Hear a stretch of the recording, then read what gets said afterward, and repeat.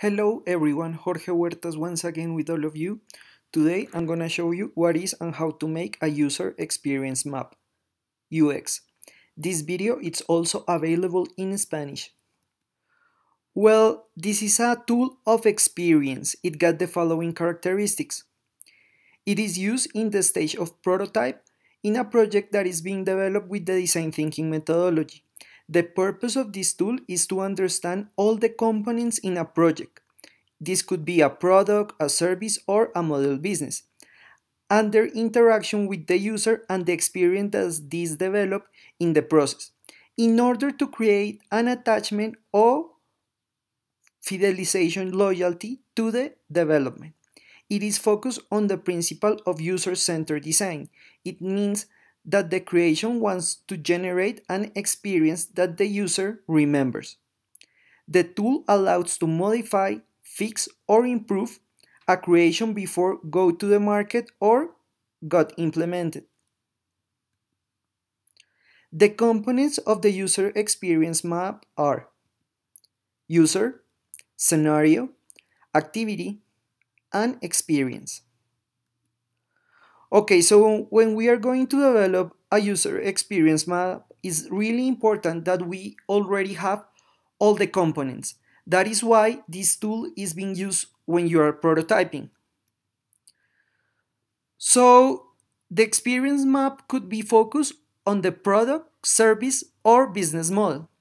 What are we looking for? We are looking the interaction between the user and the product, service, or business model.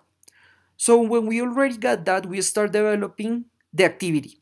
It's really important to see all the different interactions that the user start develop when he is looking different components, because we never know what could change or what could happen. So it's very important to analyze all those components, all these interactions.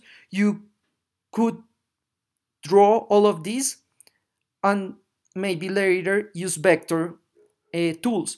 It's really important to always use graphic line. If you don't know what a graphic line is, please check the tutorial, because the graphic line is really important to see all the different components and show it in a proper way.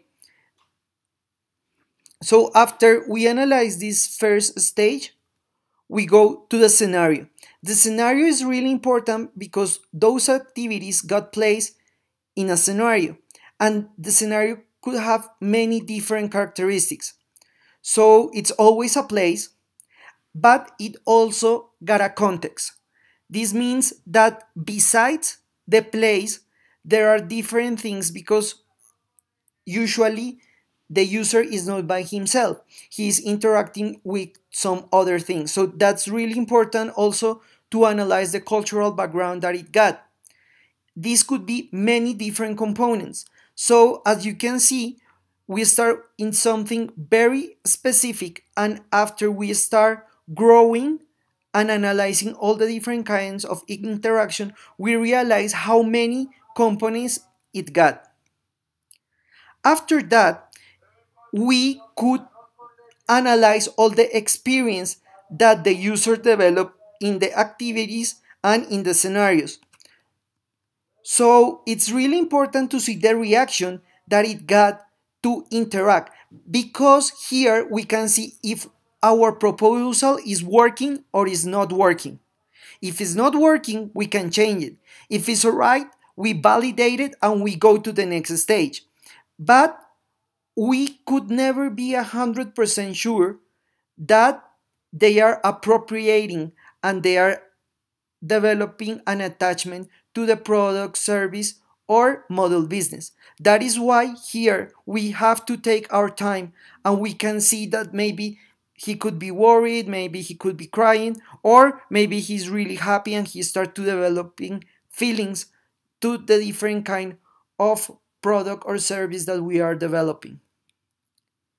As a result of the user experience map, we could say that when we finish the user experience, we will understand the interaction between the user and the development.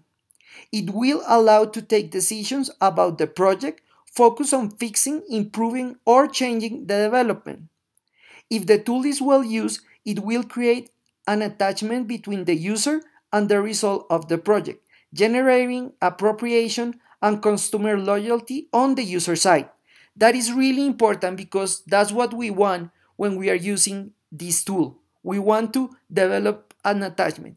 If we realize and we could say that that is not happening, okay, so we have to get back and we have to try it again until we develop that feeling on the side of the user.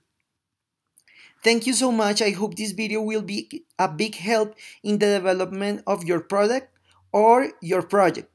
Please subscribe to our channel, Design Thinking 24/7. Follow us on social media, Facebook, Twitter, Instagram. Every day in our social network we got new developments, so please check it out. Thank you to all of you. We are the #1 channel in design thinking and agile methodologies on the whole YouTube universe. So thank you so much.